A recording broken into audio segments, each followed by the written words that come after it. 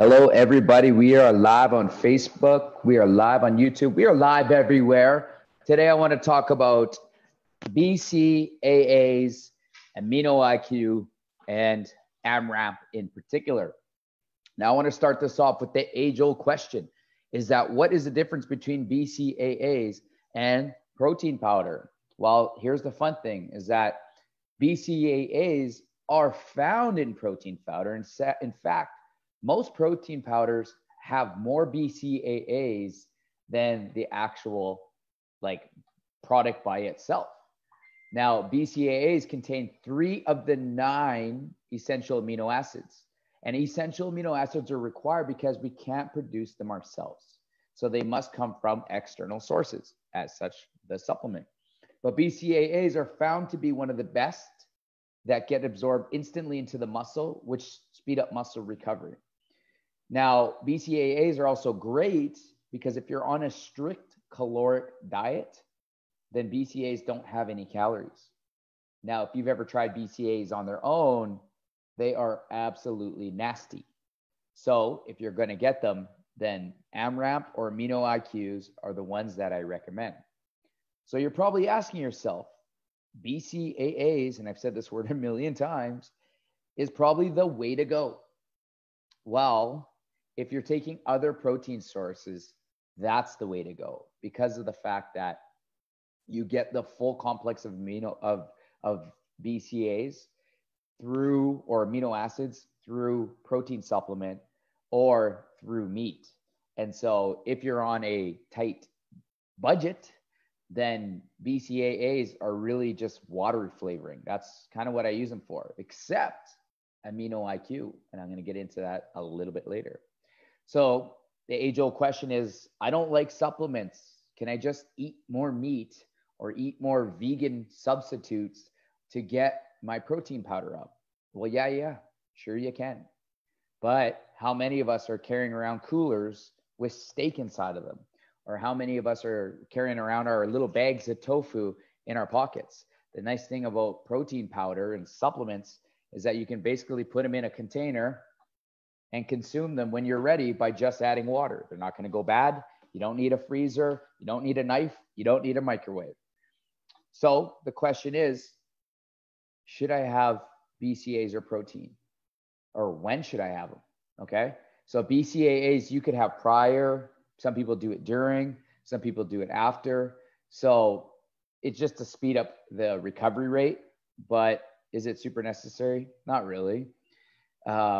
When it comes to protein powder, ideally, I like our clients, I like you to take at least two protein shakes a day. Generally, our protein count is low, and protein is one of those ones that kind of sit in between. And I don't really count the protein calories because it's really hard to get fat off consuming too much protein. You can get fat off eating too much fatty meat. You can get fat off eating lots of carbs. You can get fat off eating lots of sugar. But when it comes to actually just eating protein, go sit down and try and get fat off, 20 chicken breasts. You're just not going to do it, right? And so protein is a slow absorption rate. It does a lot for helping your muscles grow and recover. And so, that's why protein is important. Now, here's the question, okay? Oh, and I had nice little slides. So what's BCAAs? What's the difference between BCAAs? BCAAs or protein? Can I just eat meat? When should I consume them? And the last age-old question is AMRAP or AMINO IQ? So AMRAP is specifically, so I'm going to go up here and show you what they look like. Move probably a little too fast for that. But AMRAP is specifically used for muscle recovery. It does have L-carnitine in it, which helps in using fat as fuel. But its primary use is either for phenomenal flavoring and muscle recovery, which causes muscle growth. Now, AMINO IQ, I personally love AMINO IQ. And honestly, it does more wake me up. It gives me more mental clarity and less brain fog than having a cup of coffee. I know after a good cup of coffee or an espresso, we feel awake, we feel alert, we feel great. But when you have this AMINO IQ, it actually has some ingredients in it that have been studied, and they actually consider it a life hack thing. So like there's something called lion's mane, which is a ground up mushroom.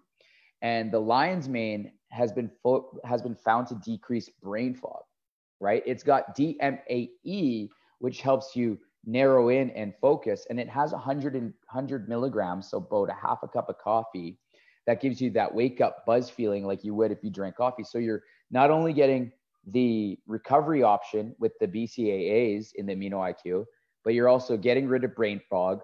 You're also able to focus better, and you're getting that wake up. So for me, I'll take it as a light pre-workout. So when I do pre-workouts, like the ones that we have, like Batch or the Kaizen ones, I get way too fired up. And then I have like a crazy crash to the point where I can't even open my eyes the next morning. I wish I could take more pre-workout. I can't.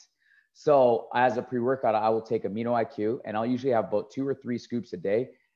When you guys see me and I'm coaching, and then you see me like doing the virtuals, in between, I'm stacked with meetings.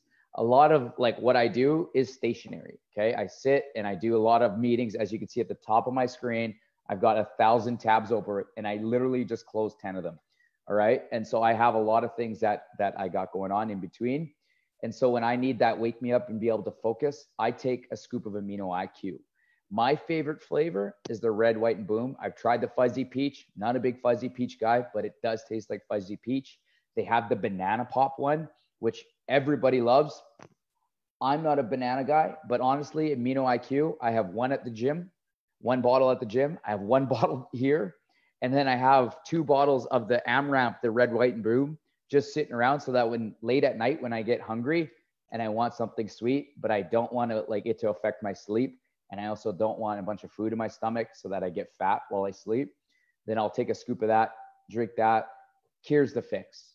So my recommendation, very strong recommendation, is for you to get Amino IQ, have it midday, or use it as a pre-workout in conjunction with your leaner or whatever else that you're taking. And the benefit of Amino IQ, so I've brought in other Bcaa'S and water enhancements. So that's another thing that people they're looking at, these water enhancements, and I don't know, they just put electrolytes in them, guys. There's no real big kicker to it, and they're pretty expensive. So there's not really much that it does for your body as a whole, outside of making you drink more water that's super flavored with usually aspartame or sucralose or, all these artificial sweeteners. This Amino IQ is stevia based. And if you know what stevia is, it's a plant. Okay. And it literally looks like this. Okay. Right. Remember, it grows from the ground. It's not an artificial substance. It's a plant. The leaf comes off it. They cut the leaf. They grind it up. They put it into rolling pin. No, I'm just kidding. They, that's what they do. It's 100% plant based. So the Amino IQ, if you want to place an order, let us know. But otherwise, Amino IQ is the way to go. I'm Coach RJ, your fitness coach, and I'll see you on the blue.